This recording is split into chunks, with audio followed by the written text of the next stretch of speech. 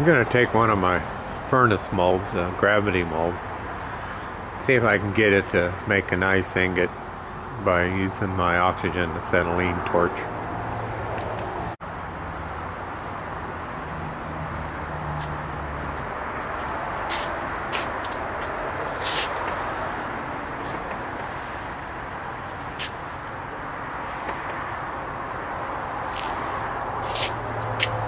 So I've got the two halves here, the ingot and the back. I can see right now I got a little borax in here.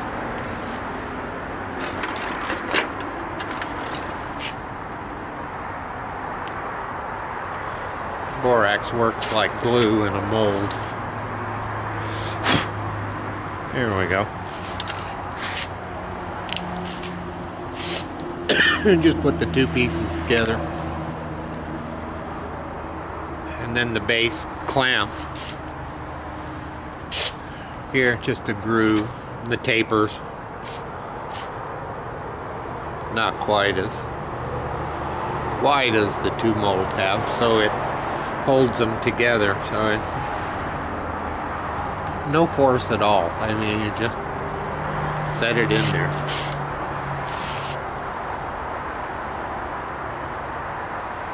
Put silver in.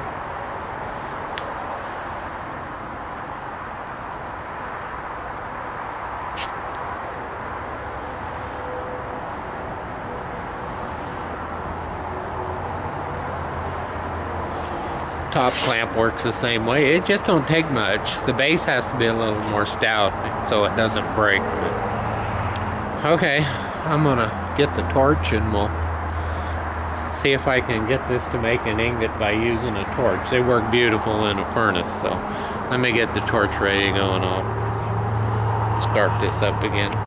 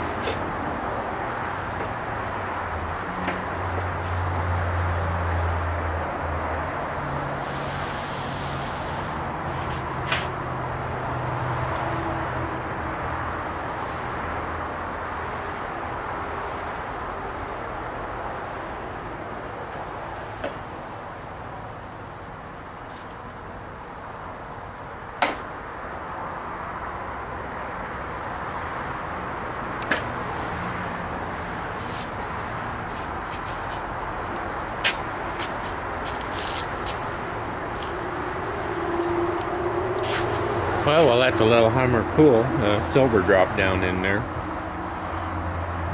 Why I use a propane furnace. I burn up enough oxygen and acetylene there. I could have, for the same value in propane, I could probably do 4 or 5 or more of these. It don't take long with 2 torches running in a 6-inch furnace to drop that. And when you get catty at this, you don't have to let those molds get too cool to be able to put them back together again and get them ready to pour again. So we'll see what we get when it cools off a little bit.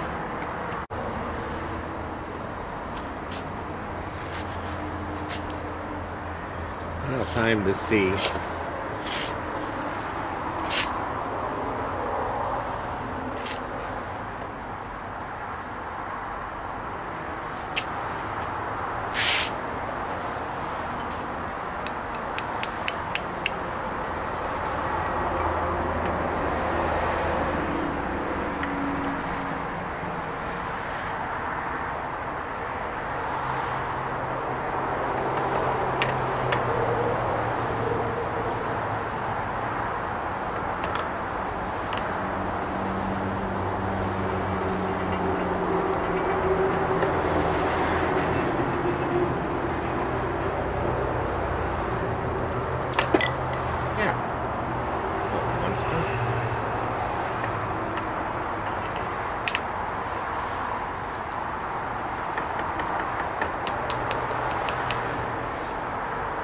There was still borax in the silver.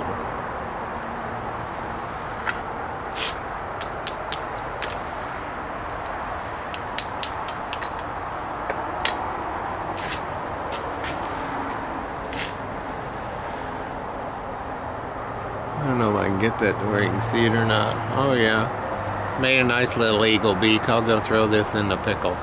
But you can use a torch to, that's an oxygen acetylene torch or an air acetylene torch to do the gravity molds. Don't think you'd have much luck with air propane or air MAP.